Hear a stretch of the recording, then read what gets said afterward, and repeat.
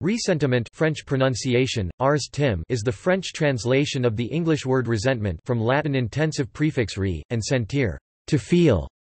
In philosophy and psychology it is a concept that was of particular interest to the existentialist philosophers. According to the existentialists, ressentiment is a sense of hostility directed at that which one identifies as the cause of one's frustration, that is, an assignment of blame for one's frustration. The sense of weakness or inferiority and perhaps jealousy in the face of the cause generates a rejecting, justifying value system, or morality, which attacks or denies the perceived source of one's frustration. This value system is then used as a means of justifying one's own weaknesses by identifying the source of envy as objectively inferior, serving as a defense mechanism that prevents the resentful individual from addressing and overcoming their insecurities and flaws. The ego creates an enemy in order to insulate itself from culpability. History. Ressentiment was first introduced as a philosophical, psychological term by the 19th-century philosopher Søren Kierkegaard. Friedrich Nietzsche later independently expanded the concept. Walter Kaufmann ascribes Nietzsche's use of the term in part to the absence of a proper equivalent term in the German language, contending that this absence alone would be sufficient excuse for Nietzsche, if not for a translator. The term came to form a key part of his ideas concerning the psychology of the master-slave question articulated in Beyond Good and Evil, and the resultant birth of morality. Nietzsche's chief development of ressentiment came in his book on the genealogy of morals, see especially sections 10 to 11. Ressentiment was translated as envy in Hong's translation of Kierkegaard's Two Ages, a literary review. The term was also used by Max Scheler in his book Ressentiment, published in 1912, and later suppressed by the Nazis. Currently of great import as a term widely used in psychology and existentialism, ressentiment is viewed as an influential force for the creation of identities, moral frameworks and value systems. However, there is debate as to what validity these resultant value systems have, and to what extent they are maladaptive and destructive. Perspectives.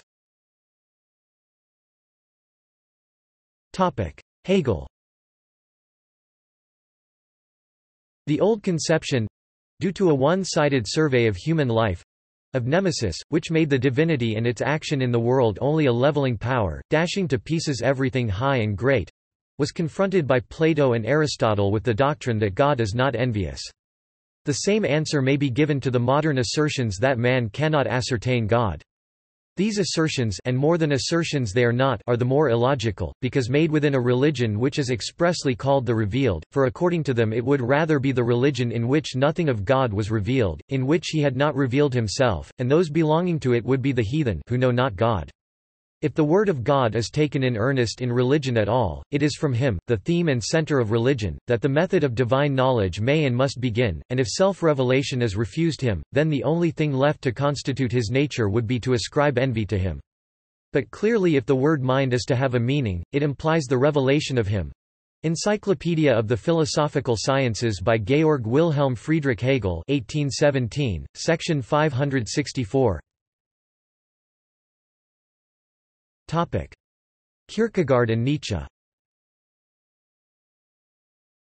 It is a fundamental truth of human nature that man is incapable of remaining permanently on the heights, of continuing to admire anything. Human nature needs variety. Even in the most enthusiastic ages people have always liked to joke enviously about their superiors. That is perfectly in order and is entirely justifiable so long as after having laughed at the great they can once more look upon them with admiration, otherwise the game is not worth the candle. In that way ressentiment finds an outlet even in an enthusiastic age. And as long as an age, even though less enthusiastic, has the strength to give ressentiment its proper character and has made up its mind what its expression signifies, ressentiment has its own, though dangerous importance. The more reflection gets the upper hand and thus makes people indolent, the more dangerous ressentiment becomes, because it no longer has sufficient character to make it conscious of its significance. Bereft of that character, reflection is a cowardly and vacillating, and according to circumstances interprets the same thing in a variety of ways.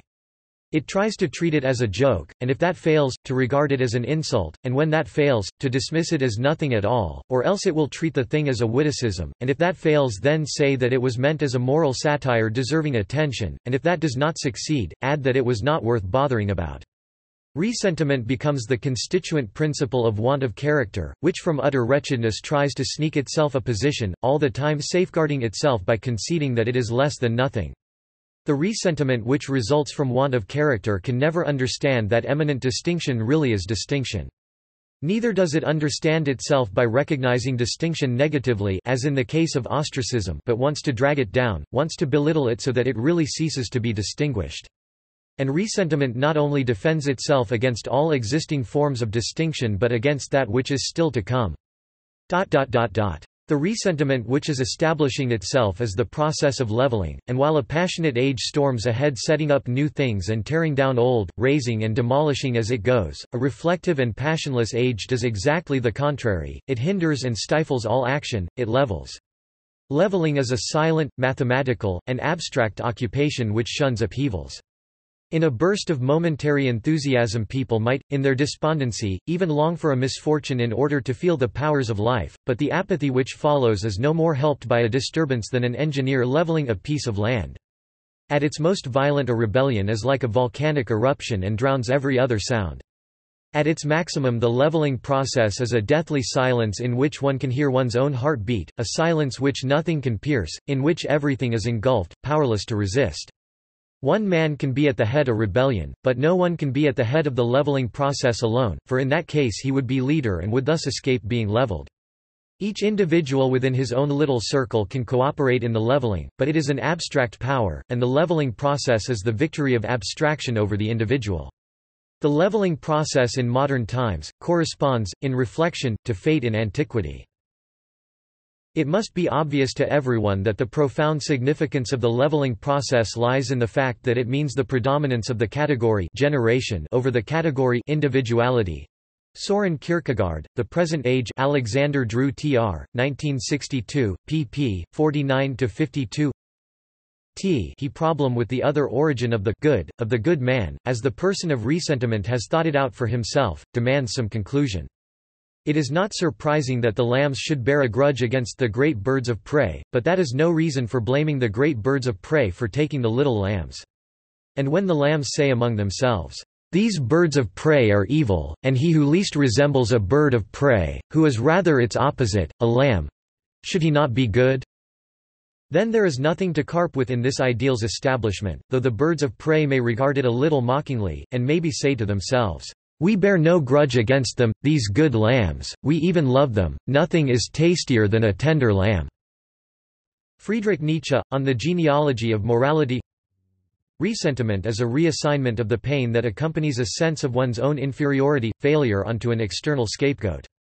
The ego creates the illusion of an enemy, a cause that can be blamed for one's own inferiority, failure.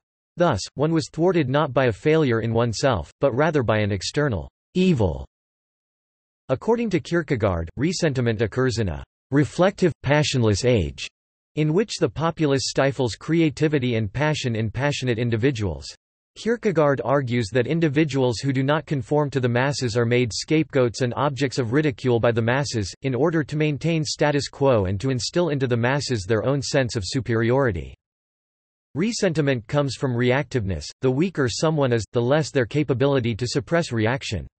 According to Nietzsche, the more a person is active, strong-willed, and dynamic, the less place and time is left for contemplating all that is done to them, and their reactions, like imagining they are actually better, become less compulsive. The reaction of a strong-willed person, a wild beast, when it happens, is ideally a short action, it is not a prolonged filling of their intellect.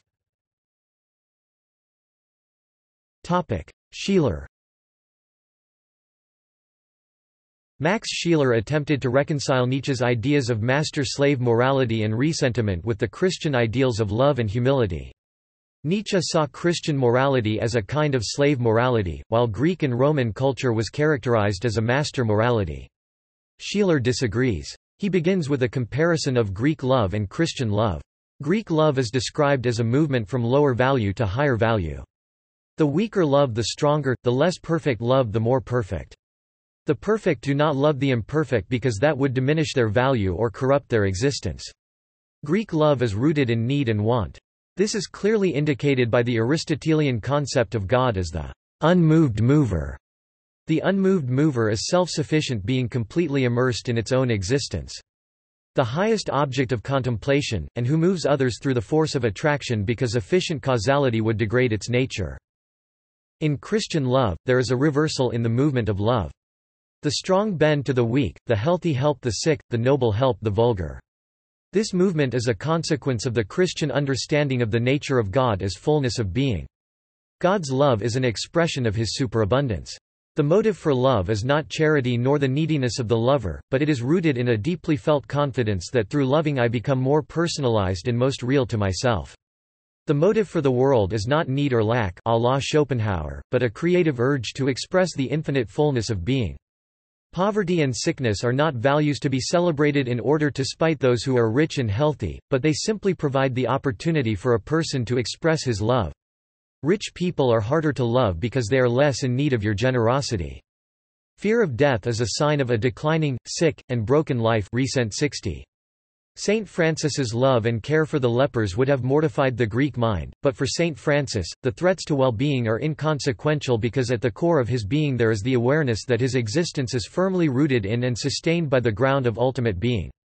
In genuine, Christian love, the lower values that are relative to life are renounced not because they are bad, but simply because they are obstacles to those absolute values which allow a person to enter into a relationship with God. It is through loving like God that we are deified. This is why Schiller sees the Christian saint as a manifestation of strength and nobility and not manifesting ressentiment. Weber. Max Weber in The Sociology of Religion relates ressentiment to Judaism, an ethical salvation religion of a pariah people. Weber defines ressentiment as a concomitant of that particular religious ethic of the disprivileged which, in the sense expounded by Nietzsche and in direct inversion of the ancient belief, teaches that the unequal distribution of mundane goods is caused by the sinfulness and the illegality of the privileged, and that sooner or later God's wrath will overtake them. Max Weber, The Sociology of Religion, Boston, Beacon Press, 1993, 110. Sartre. Jean-Paul Sartre used the term bad faith to describe a highly similar phenomenon of blaming one's own failure on external factors and therefore denying responsibility for oneself. Deleuze.